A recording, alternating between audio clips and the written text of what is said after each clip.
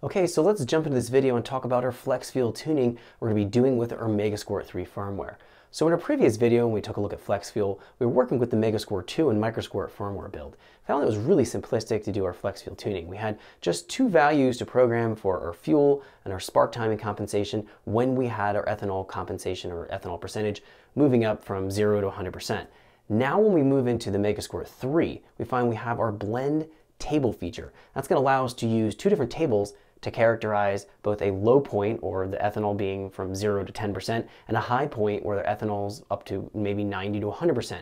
And then we're going to have a blend between these two tables. So we're going to have this available for our fuel, for spark, for our cranking fuel, as well as our boost control. We're going to be taking a look at how this works and how to implement it correctly so we can work with this in our Megasquirt 3 firmware build. So without further wait, let's jump into the video so we can check this out.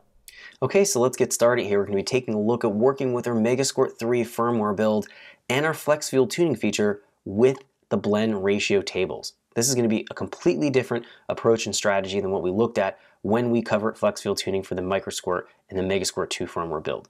So let's jump in here to fuel settings and start talking about everything. So under fuel settings, we're going to move down here to fuel sensor settings flex.